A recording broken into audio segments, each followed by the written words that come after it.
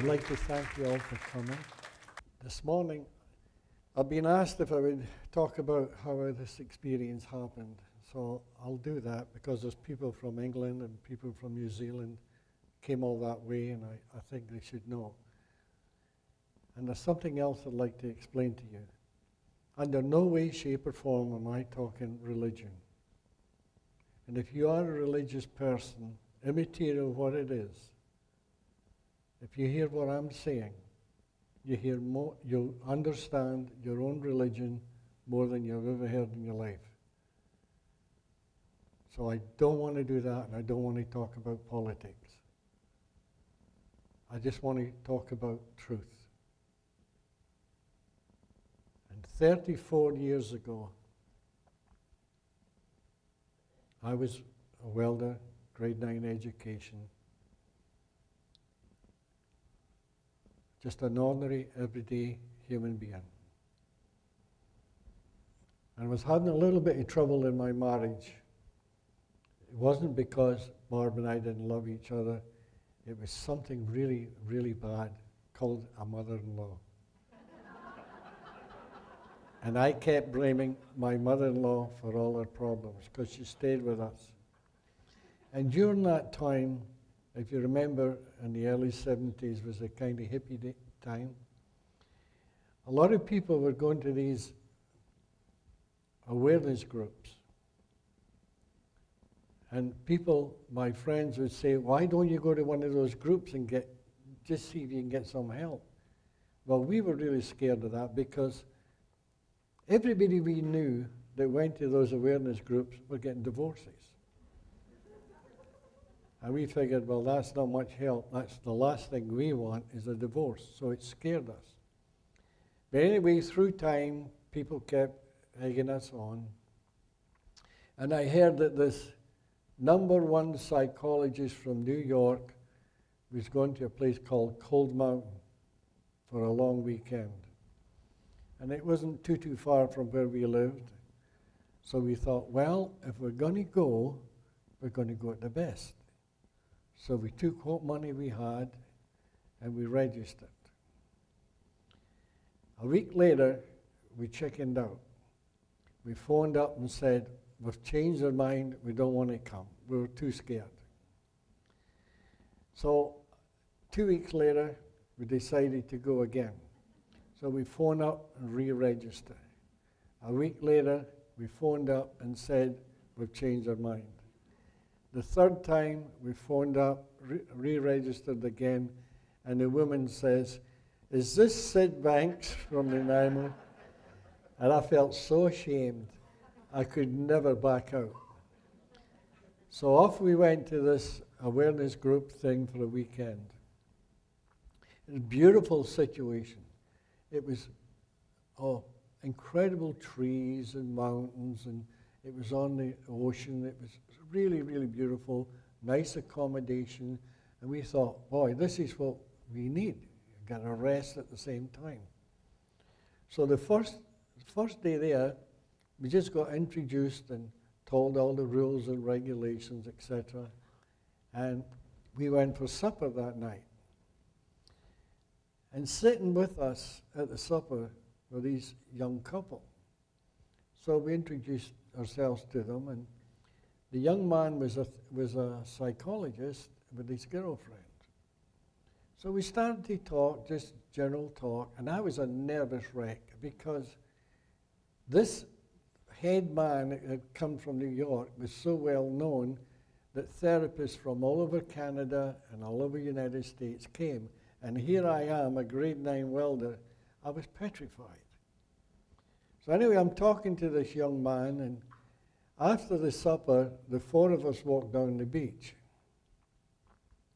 And naturally, he's a psychologist, and I wanted to get all this out, and I wanted to really prove it was my mother-in-law. So I started to tell him how nervous I was and how insecure I was all my life, and I told him all the reasons of my past, my childhood, why I was in this state.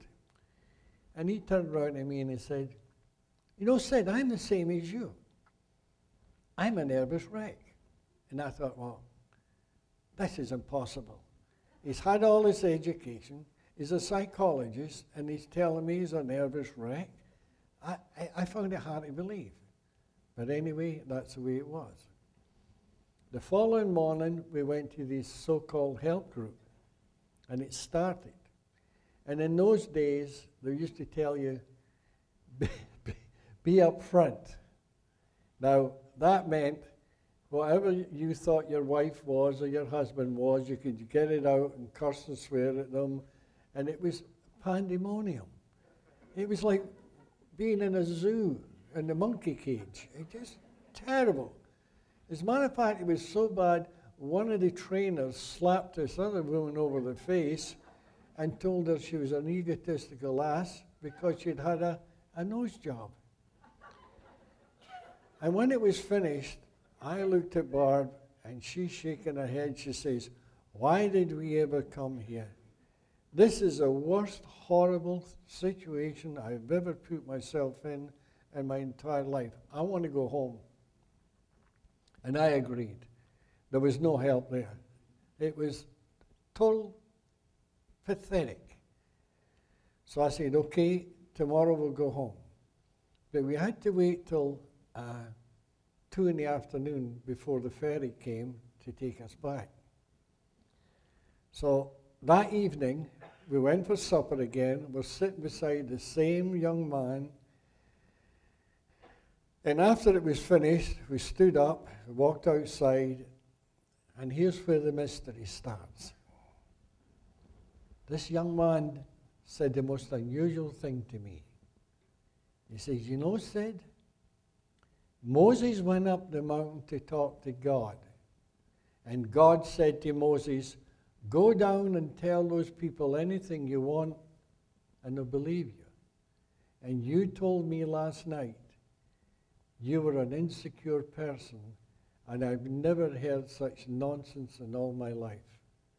Now, that was his words. You know how the great mystics talk about hearing beyond the word? I heard beyond the word. And what I really heard them say was, there's no such thing as insecurity. It is all created from thought. Immediately I heard that, I had no insecurity. My life changed. My past didn't mean a tinker's tooth. I was free. I was so happy, it was unbelievable. And I was so full of joy, I couldn't believe it. It was instant. And I turned around to this man and I said, have you any idea what you just said? And he said, of course I do. I just don't make idle chatter. But he didn't. Because if he had, he wouldn't be there. It was all intellectual. That night, we went back to the bedroom, and we're standing in this room, and I'm saying to Barb, isn't it amazing? We don't have any problems. It's all thought. And she started going, oh, maybe your problems aren't real, but mine is. And I'm saying, no, they're not. I just thought, but you couldn't hear me. So the following morning, we went into another session with these people, and it was totally bizarre to me. But the greatest thing of all was all the therapists that were there were doing the very best they could. They were talking in this world where they'd been taught. They wanted to help everybody, and they were doing the best they could. That's what I saw. But Barb didn't see that. She just saw them as a bunch of idiots, just creating trouble. And I'm saying, no, babe, they're doing their best. This is the world. It's a world of thought. She couldn't see that. And all the way back, she's saying, never have I ever wasted money so much in all my life. Money that we can ill afford. It's just a waste of time. So we got home, and the following day, decided to take Grandma, which by this time looked a lot better to me. We took her over to Salt Spring to a little family cottage, and we in the cottage, got it all set up. The two ladies were making supper, and I was sitting reading the Sun newspaper. And the ladies were in the kitchen, and I could hear them talk. And that same kind of hearing came over me again. And I heard beyond what they were saying. And I knew they didn't know what they were saying. So I burst out laughing. My mother-in-law, she comes rushing into the living room like this, quite cocky. May I ask what's so funny? Well, you didn't laugh at Grandma. That was a no-no. So I didn't say anything. I just sitting there. So the two ladies sat down in the living room, and if looks could kill, I was a dead man. And I thought to myself, boy, I'm in trouble with two women here. I've got to try and get myself out of this. So I stood up to explain to them why I was laughing. Instead, I looked out the picture window at the ocean, and all of a sudden, it was like I was losing control of myself, and I was being sucked down this tunnel. And right there and then, I realized the true nature of what you call God. In that moment, I realized the true nature of what you call divine mind. And I was shrouded in white light, buzzing white light. It was just like I was in the middle of it. And I turned round to Barb and I said, I started to cry. And I said, I'm home, I'm free, I've made it, I've conquered this world. This means to say that you and I will be traveling all over the world, and I'm going to change psychology and psychiatry forever, way beyond anybody ever even dreamt of. Now, you can imagine. These two women just stood there, dumbfounded, because they thought I had flipped. I'd definitely lost my marbles. But what I realized when I had that insight, when in the middle of it, I realized, and this is very important, because what I realized was life was a divine dream, suspended within the boundaries of time, space, and matter. Now, at the beginning as I talk, I talk in a mystical manner. It sounds mystical, but it's so logical, so simple, that's what's making it mystical. And I'm sure that most of you will never get it. You'll never understand what I'm saying. But if you get a nice feeling, you're getting it. If the intellect comes in and says, oh, I know what you're talking about, and you get angry, or you get a little put off at me, you're not getting it. I remember once I was talking to you about 200 people. And this lady got up halfway through it. She says, Sid, may I say something? I said, yes, what is it? She says, I don't know one damn word you're talking about. And I said, that's good. She says, what do you mean, good? I came here to hear you, and I don't know what you're talking about, and you're saying that's good? I said, yes, it's good. And she says, I don't get this. And I looked at the audience and I said, well, everybody in here, please raise your hand if you don't know what I'm talking about. One hand went up. One hand said they knew what I was talking about. And that one hand argued with me all night. Because I'm not talking to your intellect. I'm not interested in what your problems are. I'm talking to a divine wisdom. And there's another thing. Sometimes I'll say divine wisdom, divine this or divine that. Because I'm with psychologists, I'll say universal. And some people might say, oh, I don't like that universal thing. Why don't you say divine? So I'll switch. Then somebody will say, you know, I don't like that divine. I like universal. So you can't please everybody. And this is why I'm telling you, ignore my words. Please ignore my words. Listen for a feeling. Because I am not talking to your intellect. I'm not interested in who you are, what you've done, what you will do. I'm not interested in that. I'm interested in what's inside you. And what lies inside you is a divine wisdom. And divine wisdom is an intelligence, a divine intelligence before the contamination of human thought. That's why your intellect is the human thought. I'm interested inside. There's an innate health in everybody. And if you can touch that innate health, that's where a miracle happens. Well, it's supposedly a miracle. I didn't tell you the whole story, believe me.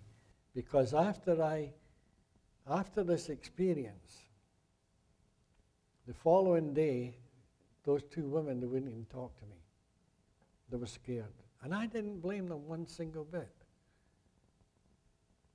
And finally, my mother-in-law says to me, how dare you say that you're going to change psychology and psychiatry of the world?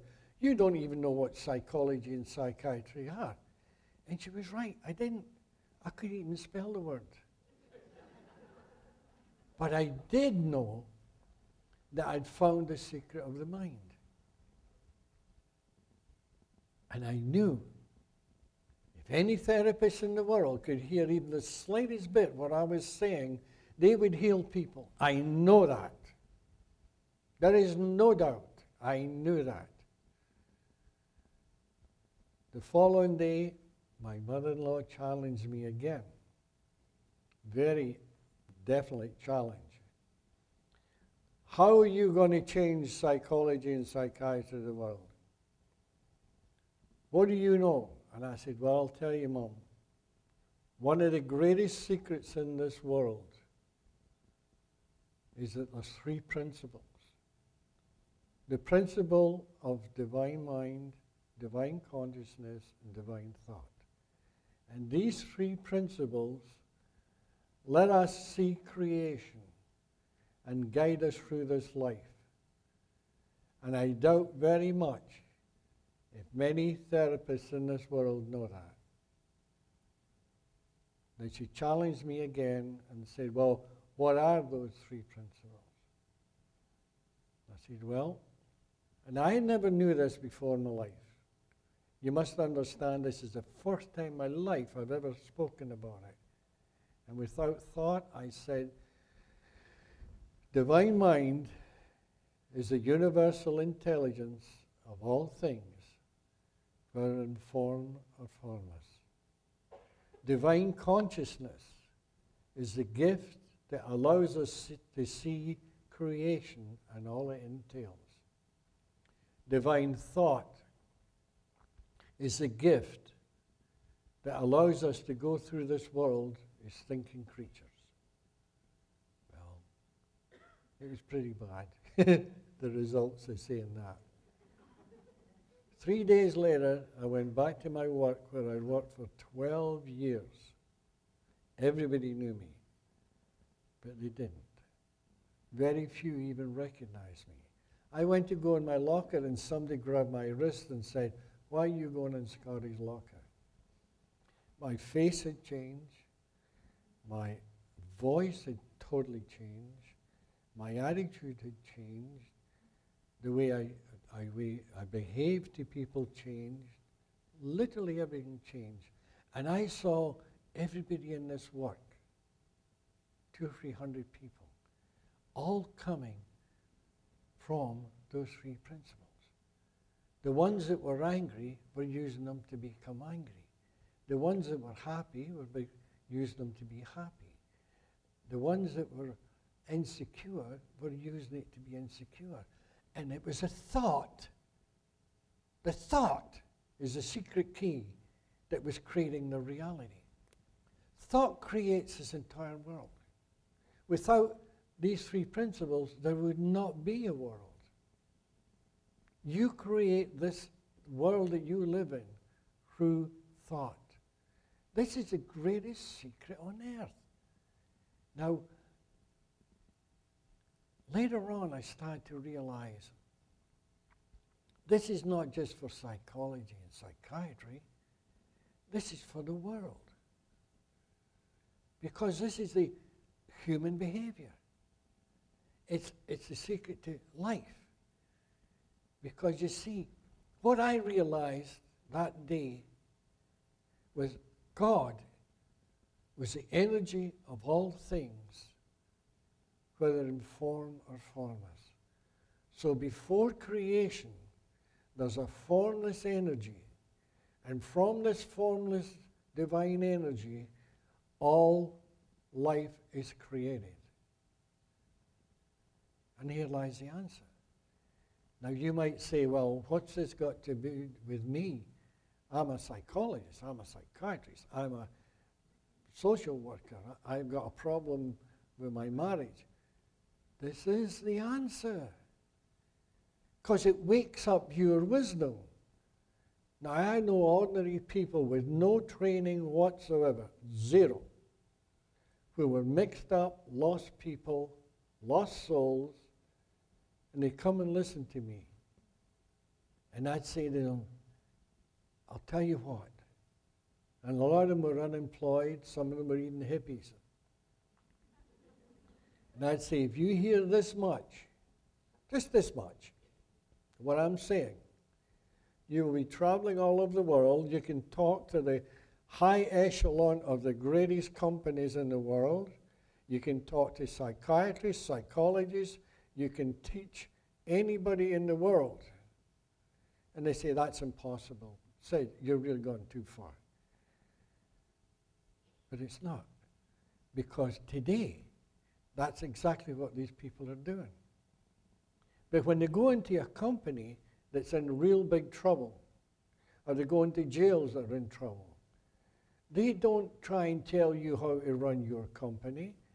Or if they go into a university, they're not trying to tell you how to be a psychologist or psychiatrist. That's none of their business. They don't know anything about it. And you think, well, if that's so, how can they help them? You know how they do it? They talk to the wisdom that's inside you. And they bring your wisdom alive. And when it comes alive, then you become wise. You become a wise doctor, a wise businessman, a wise policeman, a wise anything, because it's your wisdom. And that wisdom that's inside is 1,000 times more powerful than the intellect. Because you are connected. See, when you're born, you come in from really nothing. You come into a world of form. And that world of form, as soon as you come in, you start using the three principles. When these three principles, you see this divine illusion. And this divine illusion to you is real. And you work through this divine illusion, and the name of the game is go find yourself. Now, the Eastern philosophies, they'll say the idea, go find yourself. Now, people go all over the world looking for themselves. But they'll never find it, because that's not what they're talking about. That's a metaphor. What they're saying is, find the true truth that's inside yourself. And yourself is that well, there's lots of names you can put on it. It could be called God. It could be called anything. There's many, many names you can put on it. And I don't even want to put a name on it. But no matter what name you put on the truth, it is not the truth. It's a metaphor. If I say to you, I saw this beautiful tree, I'm not telling you what a tree is. I'm just telling you a word that describes something that's alive. And that's the same with the truth that's inside you. And this is where the secret is. If somebody's mentally ill or mentally unhealthy, what it is, it's their own thoughts that are creating it. If you're mentally sick because of your thoughts, and you change your thoughts to positive, you become a healthy human being.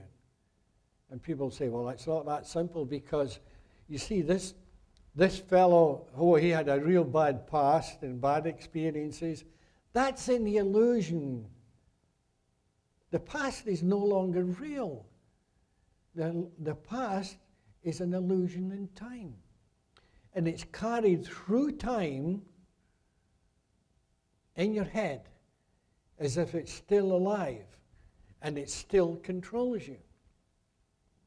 Once you see that the past is just an illusion, it's finished, it's history, then that frees you from all the problems. The problem is created from thought. Thought is the magical principle. If you're a therapist, you don't have to worry about consciousness because you're already conscious. You don't have to worry about mind because you've already got a mind. All you have to work with is thought. Whatever you think will be. Whatever you think the world is, that's what it is. And this is where the great mystics of the world talked about everybody living in separate realities. All you people here today, there's not one of you live in the same reality. Because you've got a freedom of speech. Not the freedom of speech, I'm sorry. The freedom of thought. That's what you call your free will. We all think differently, but we all use the same principles. But if you can find out the essence of these principles, then this is where you'll find your health. This is where you'll find a problem to your marriage. This is where you'll find a problem to when you work, what you do for a living. It doesn't matter. We want you to become wiser because you lift the consciousness. When you lift the consciousness of human beings, they become consciously aware. Now, I've had people say to me, Sid, this is nothing new. You go down to the library, you go into a bookstore, and you'll find 100 books all written about consciousness. I've never seen one. You go to the library, you go to the bookstore, and you get those books read enough, and they might be 2 inches thick by this big, but what they're doing is they're talking about what you do with your consciousness, what you do with your thoughts, and not the essence of consciousness. And finding out what you do with it is of no value. It's no value. You've got to find what consciousness is, what thought is. What is this principle that's so important? What is this divine principle? Now, if you get a book and it's mystical, maybe you'll find it in there where some mystic is talking about the world being an illusion. You have heard about, I'm sure most of you have read a book talking about Great Awakening. When somebody has a great awakening. Well, that's what I'm talking about. They awaken from this divine dream to realize they're the dreamer. Everybody's only one thought away from finding what you call enlightenment. And you know what the ironic thing is? That one thought is the state of no thought. No thought from the personal mind. The personal mind goes to sleep for that split second. And when the personal mind goes to sleep, what's left is divine thought, purity of thought, which gives you the answer you're looking for. But in the meantime, if you just get a little tiny bit of it, a glimmer of it, it will change your mind. It will change your life. How can I explain this? Okay. Just imagine that all of us, and all of life, there's a 3-foot wall, a 3-foot thick wall, and it's maybe 10 feet high. And you're at the bottom and you're looking at this wall. And all you can see is a dark wall. That's the people that are really, really suffering. That's the people that you doctors are trying to help. They're down on the bottom looking at this wall. Somebody comes along with a ladder, puts it against the wall and says, I want you to climb up this ladder. And the fear stops them. Fear always stops you from going from one level to another. Always. And it's when you conquer that fear, you go through it. They get up in the first rung. Now they're already away from the wall a little bit, so it's a little bit better.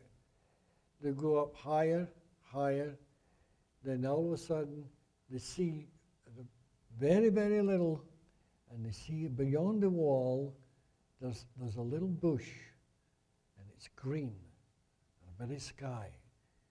And they say, wow, I didn't know life was like this. And the mystic will say, well, I told you it was there. Well, why didn't you tell me before? I say, I've been telling you for years, but you won't listen. All those wise people from the beginning of time have always said this. So anyway, through time, you start going up the ladder. And each rung of the ladder is a level of consciousness. You go up the ladder another rung, and you see beyond the bush, and there's lawn, green lawn, and there's trees. You keep going up, then there's beautiful skies and lakes. And all of a sudden, you get to the top of the ladder, and everything looks beautiful. You're seeing the world as is. And you're standing on top of this wall, and you're saying to people, why don't you come up here? The sun's shining. What sun? There's lakes. What lakes? They don't see it. And it's not until they start walking up. Then, when you get to the top, you realize there is no wall. It's all an illusion. You were at the top of the ladder all the time. And that's how it works.